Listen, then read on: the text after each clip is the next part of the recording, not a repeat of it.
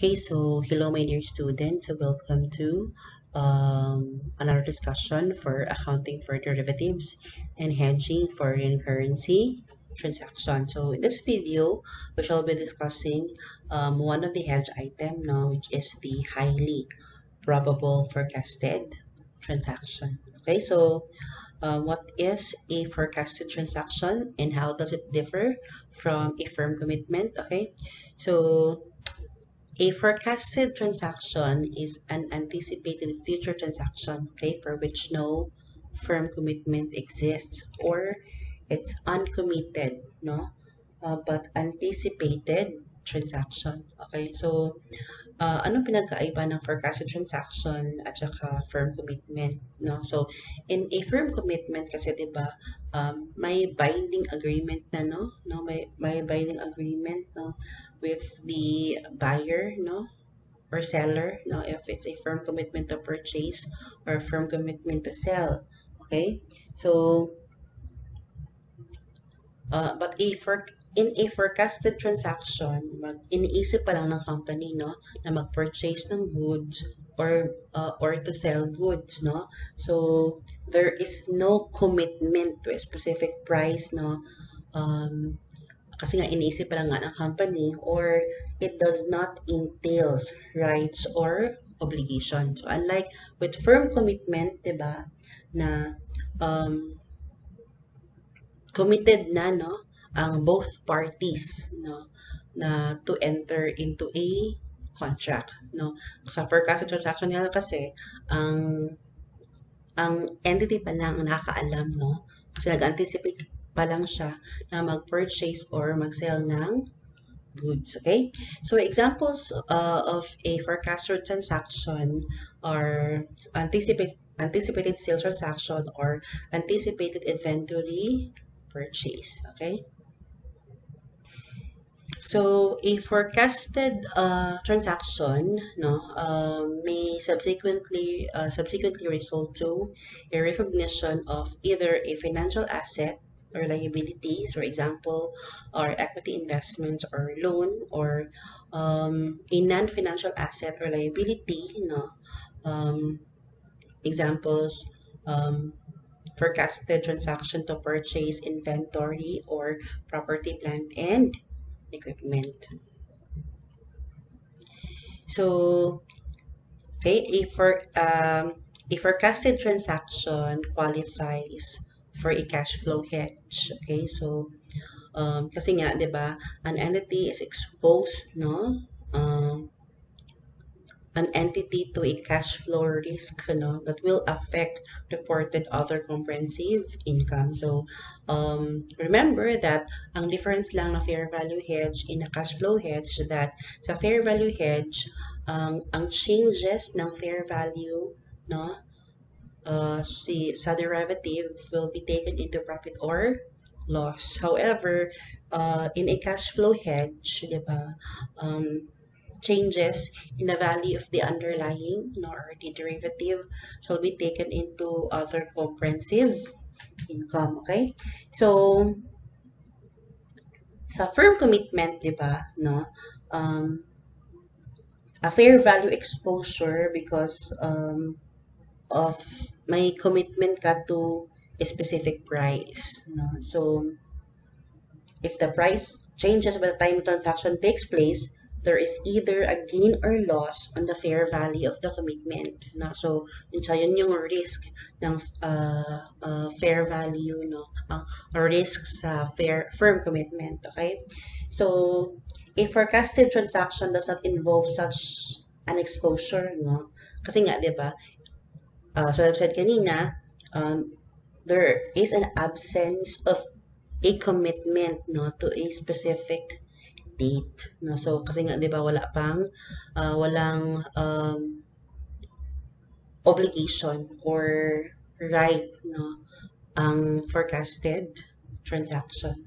However, no, a forecasted transaction still has a cash flow exposure that stems from changes in the price, no, of the forecasted item, no. So depending on the price eventually received or paid, no, So the amount of cash flow of the related revenue or purchase may differ when the transaction is first forecasted. So yun nga, if the entity is still exposed to cash flow risk, and then um, changes no, of the value of the underlying, yun nga, will be taken into the other comprehensive income. Okay?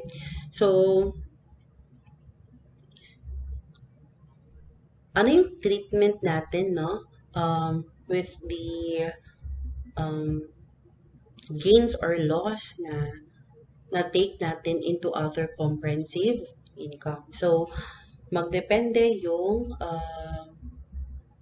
treatment natin sa gain or loss na nasa other comprehensive income if the forecasted transaction results to either financial asset or liability or non-financial asset or liability. So, if the forecasted transaction results into a financial asset or liability, other comprehensive income gain or losses will be reclassified to P&L in the same period or periods which the hedge item affect profit or loss.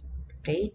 Or if the forecasted transaction result into a non-financial asset or liability, no? So may dalawa tayong options. Okay? Either other comprehensive income gain or loss will be reclassified to P&L no, in the same period or periods which the hedge item affect P&L. Okay, so say for example, if nag-forecast ka no, to purchase inventory, okay, so yung other comprehensive gain or loss will be reclassified to P&L no, pag um,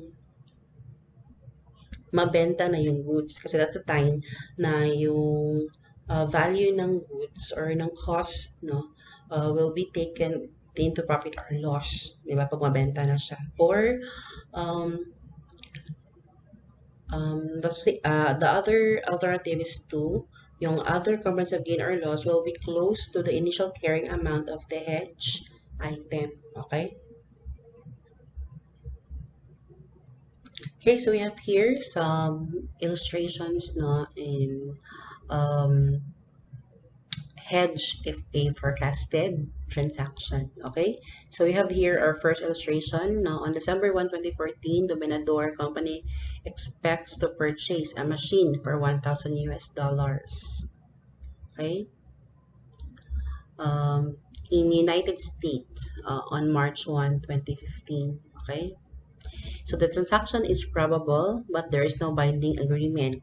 Okay, so it's highly probable but no binding agreement. So, since wala siyang binding agreement, it's a forecasted transaction lang, not a firm commitment. And is to be denominated in dollars. So the transaction and settlement for the purchase of the machine is March 1, 2015. Also, to hedge this forecasted transaction, the Dominator Company entered into a third forward contract to purchase 1,000 US dollars on March 1, 2015 for 40.15, okay, the 90-day forward rate. Okay, the Dominator Company designates the forward contract as a hedging instrument in a cash flow hedge of the exposure to increase in the dollar rate. Okay, so let's have the entry for the hedge item no, and the hedge instrument. Okay, so for the hedge instrument, diba, we have forward contract to buy foreign currency. So therefore, we have foreign currency receivable from exchange dealer, credit peso payable to exchange dealer at a forward rate no, of 40.15 on December 1. That's a 90-day forward rate. So, diba, 90-day forward rate since 90 days no, yung settlement. Okay? Diba? So, diba pag, for forward contract to buy foreign currency, fix yung payable mo, pero mag-vary yung receivable depende sa spot rate at the date of settlement. Okay? So, you have here, debit foreign currency receivable from exchange dealer, credit peso payable to exchange dealer for 40,150. Again, since This is still an anticipated future transaction or a highly probable forecasted transaction na wala pang transaction. So therefore, walang entry for the hedge item. Okay? So on December 31, 2014, so the value of the derivative contract, diba, magdepende sa price ng underlying, and our underlying here is the number of foreign currency. So magdepende siya sa value or exchange rate, diba? Okay, so we are to consider the changes in the exchange rates, particularly the forward rate, no? So we have here since 60 day man ang 60 day pa man remaining to settlement, so we have to consider the 60-day forward rate versus the 90-day forward rate in December 1. Okay, so we have 40.4 less 40.15 times 1,000. So since yung hedge instrument natin is a receivable, diba? So therefore, pag mag-increase, that means gain. Okay, so we have here 40.4 less 40.50 times 1,000. That's actually 250. Okay, since this is a cash flow hedge, changes in the value or changes in the value of the underlying will be taken into the profit in the other comprehensive income. Okay, exchange gain will presented in the balance sheet. Okay, it's other comprehensive income. Okay, for 250. Okay, yeah. Again, there's no entry on the hedge item until hindi pa nag um, hindi pa nag-take place yung transaction. Okay? So, on March 1, 2015, no, this is actually the day, no, yung settlement date, no, or delivery date or the settlement date, no, of the machine and also the forward contract or the derivative. Okay, so but we'll take into consideration muna the changes in the rate, no? So, diba, we have used 60-day forward rate on December 31, and then for March 1, the settlement date will use then the forward rate at the spot rate. So, you have 40.4, that's 40.2. So, nagbaba siya. And this is receivable, so my loss. So, pag may loss, we'll debit it to other comprehensive income, okay? Exchange gain or loss, diba? That's exchange gain or loss. Yan, okay? So, for 200, credit foreign currency receivable from exchange dealer at 200 pesos. Okay, it's still no entry for your hedge item. No? Yan.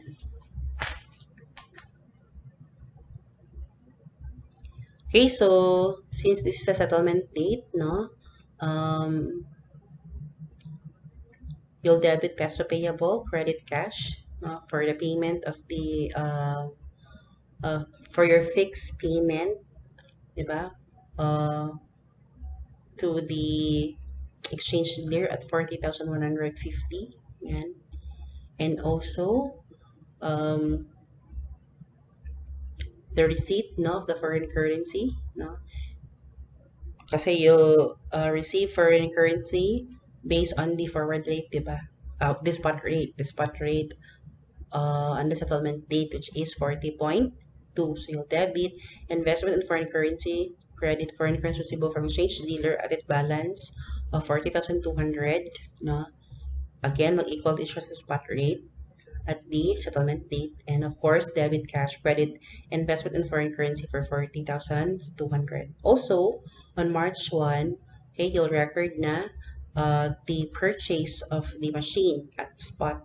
Okay, so debit machinery, credit cash for 40,200. Okay, yan. So, diba, if a forecasted transaction results into a non-financial asset or liability, diba? Resolved into non-financial asset or liability, we have two options. So either we adjust it to the fair initial carrying amount, of the hedge item, which is yung machinery, or i-reclassify natin siya to P&L, not to P&L, um, in subsequent periods, no, when the hedge item affect profit or loss. So since this is a machinery, no, so yung other comprehensive income, no, will remain in the other comprehensive income and be released from other comprehensive income as the machine is depreciated or otherwise affects profit or loss. So pwede mo rin i-amortize yung other comprehensive income, or pwede siya be deducted or added from the initial carrying amount of the machine. So, for illustration purposes, we shall consider na lang mo the second option or alternative, which is to adjust it to the carrying amount of our hedge item. Okay, since we have the value for our other comprehensive income, no, and so, di ba, we've credited other comprehensive at 250, and then we've debited also other comprehensive income for 200. Okay, so may balance tayo na 50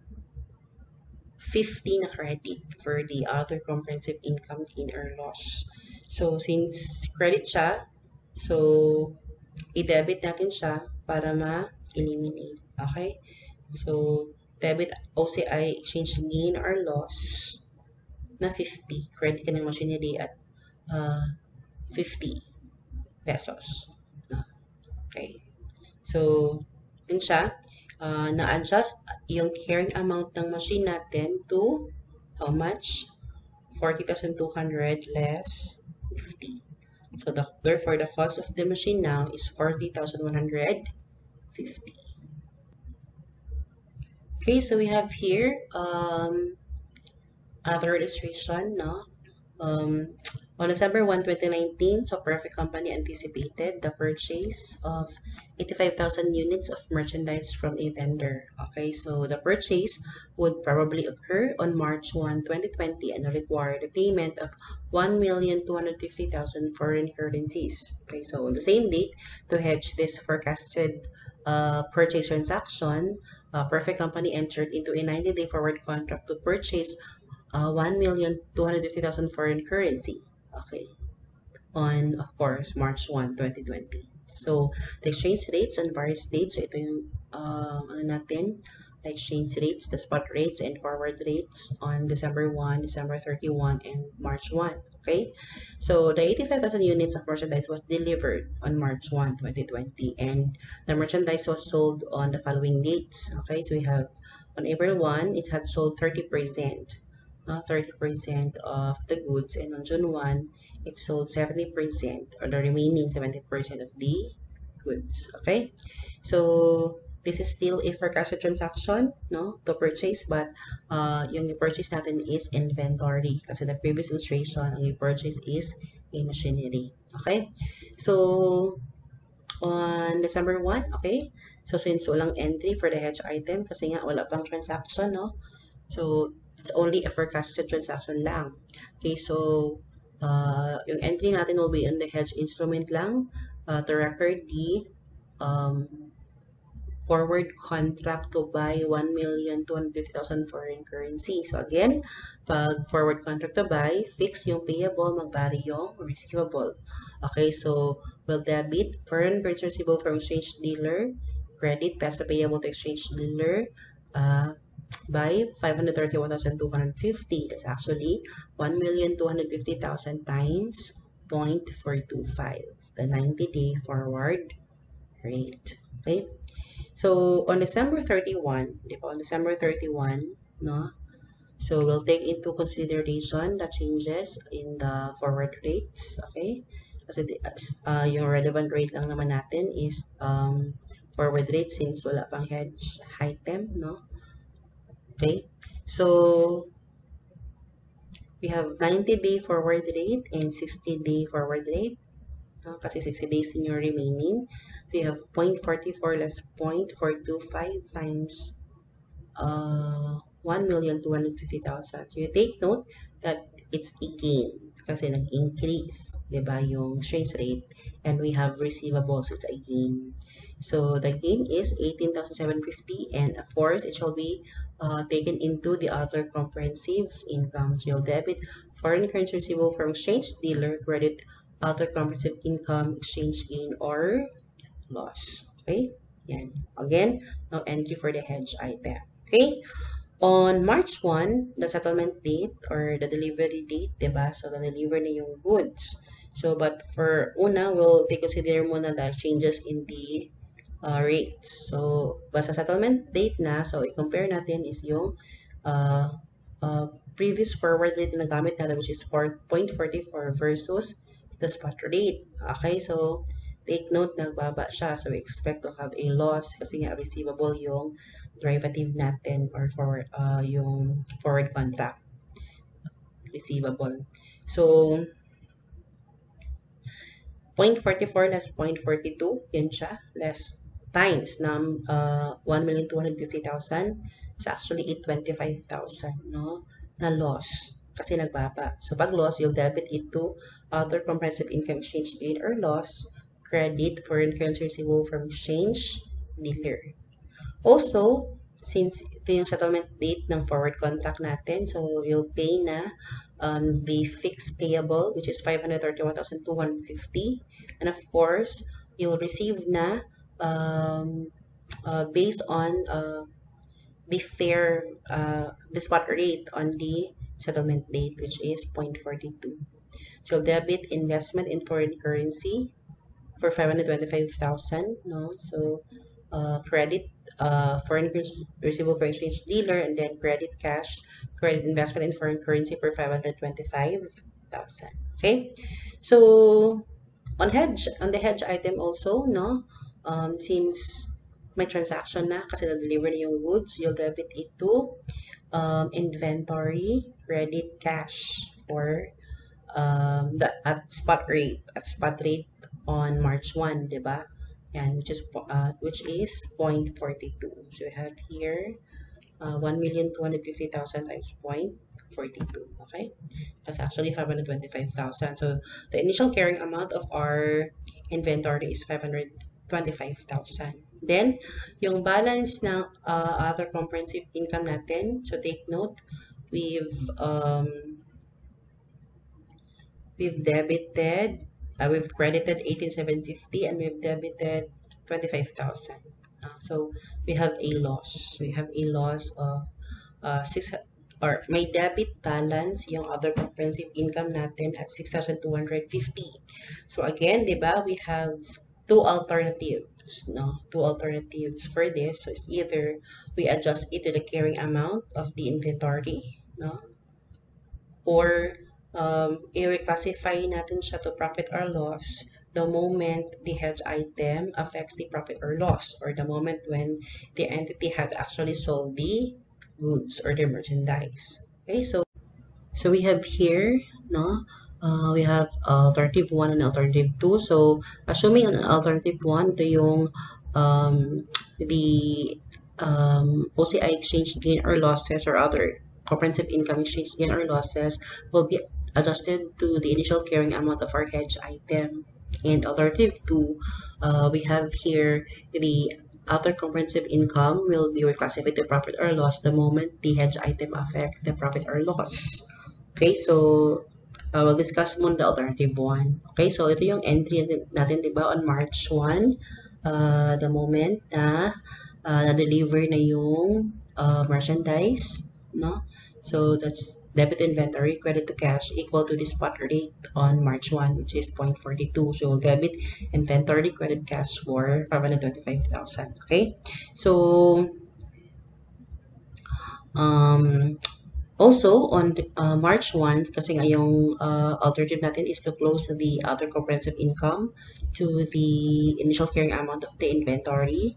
So, and then the balance of the other comprehensive income, diba, is 6,250 na debit. So to close at 1, you'll debit inventory, credit OCI exchange gain or loss for 6,250. Okay? Yan. Therefore, ang cost ng goods natin is 525,000 plus 6,250 or it's actually 531,250. Okay? So, on April 1, di ba? So, you have actually sold 30% of the goods. Yung entry mo lang, assuming perpetual inventory records, you'll debit cost of goods sold squared inventory for 159,375. Again, that's actually 531,250, the adjusted carrying amount of the inventory times 30%. Okay? So, on June 1, you sold 70% or the remaining goods, no? So, of course, you'll debit lang 531,250 times 70% na cost of goods sold, credit inventory for 371,875. Okay? So, all in all, di ba, your cost of goods sold mo is 531,250. Okay? Yung alternative 2 naman natin, alternative 2, okay? So, again, alternative 2, so like I said kanina, yung other comprehensive income gain or loss will be taken into profit or loss the moment it affects the hedge item affects profit or loss. Okay? Or, again, the moment na mabenta na yung goods, kasi that's the time, the hedge item will affect profit or loss. Again, on March 1, ito yung entry, di ba? Sa pag-deliver ng goods or pag-purchase. That's inventory credit cash for 525,000. Again, so on April 1, when the entity had sold 30% of the goods, of course, yung initial i-debit niya na cost of goods sold is actually based on the 525,000, diba? So 525 times 30% is actually 157,500, no? And then you amortize, no, or you reclassify 30% of the other comprehensive income gain or loss kasi nga 30% din yung cost ng goods na nabenta or 30% lang ng goods ang nabenta. So, 6,250 times 30%, you have 1,875. So, that because of goods sold, credit, other comprehensive income, exchange gain or loss. Okay? Next would be the entry on June 1 when the entity had sold the remaining goods or 70% of the goods. No? So, you'll first record cost of goods sold credit inventory equal to 70% of the cost of the goods, which is 525,000.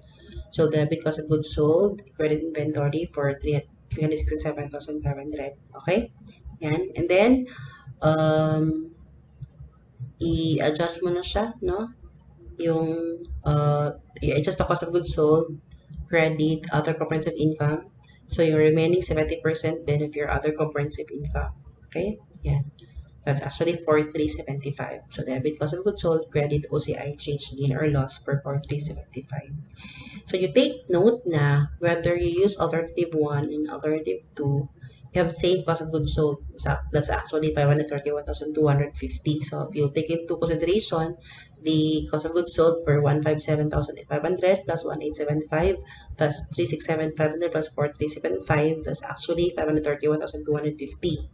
Okay, the same with alternative 1. So if you add 159,375 plus 371,875, that's still 531,250. But yung timing lang, no, sa pag-close ng other comprehensive income tayo nag-defer. Okay? Kasi on alternative 1, i-adjust mo siya sa initial carrying amount ng item. But on alternative 2, okay, na-close lang yung other comprehensive exchange gain or loss the moment nabenta na yung goods or it affects the profit or loss. Okay? Yan siya. Okay, so we still have another illustration. This time is actually a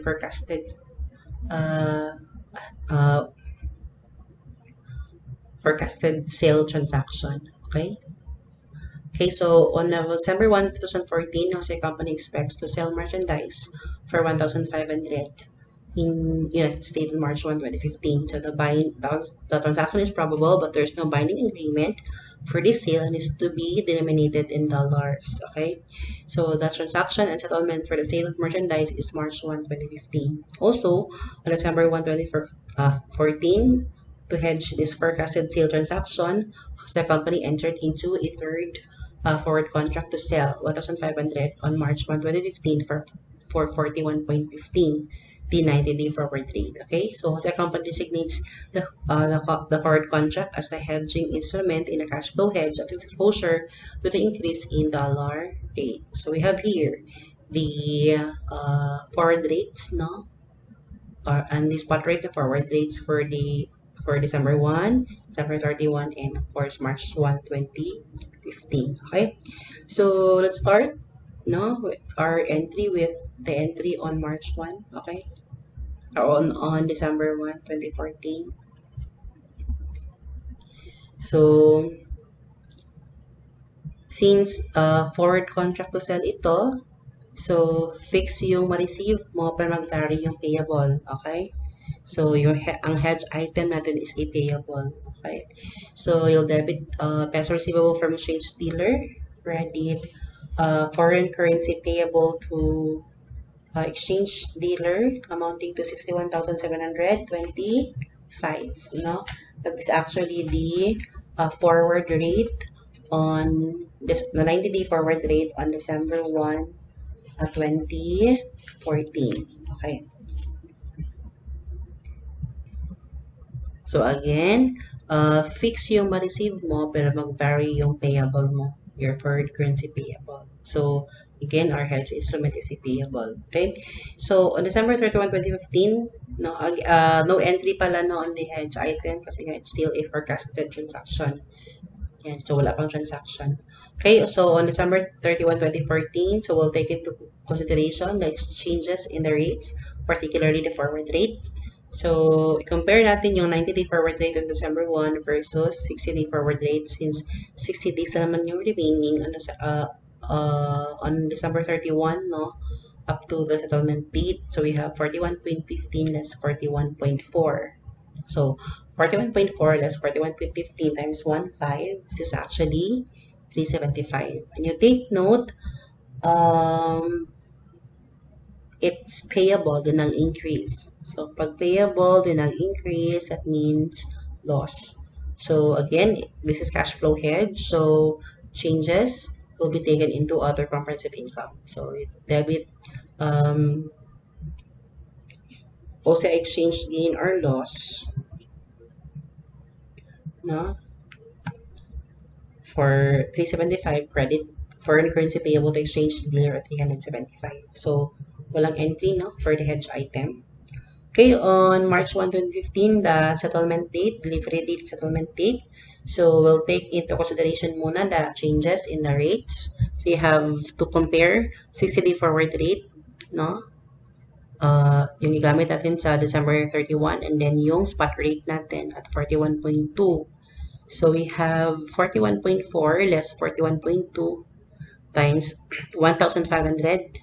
Okay, that's our exchange rate on spot rate on March 1, 2015 and the forward rate on 60 forward rate on December 31. Okay, so take note na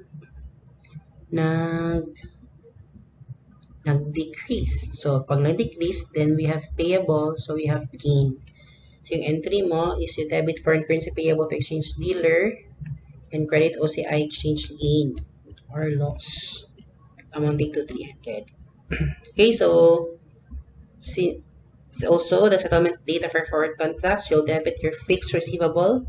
Now, debit cash, credit peso receivable for the fixed receivable, diba, at 61,725. And of course, you'll close the foreign currency payable. This is actually equal to the spot rate on March 1. You'll debit foreign currency payable to exchange dealer credit investment in foreign currency for 61,800. Okay, so to record the sale transaction, so kasi the sale took place on March 1, so you'll debit investment in foreign currency credit sales for 61,800, and that's actually equal to the spot, no? And then we are to close the balance of the other comprehensive income to the sales account. Okay, yan siya. So yung balance ng other comprehensive income natin, di ba? So we have credited We have debited 375 and then we've credited 300. So, yung balance natin, may 375 na debit, may 300 na credit. So, may balance na 75 na debit. So, to close that one to our sales account, so you'll debit sales, credit, OCI exchange gain or loss na 75. Therefore, yung adjusted sales natin, we have 61,800 less 75. We have 61,725. Ito yung sales natin. Okay? So, that ends our illustration for our discussion for a forecasted transaction. So, thank you.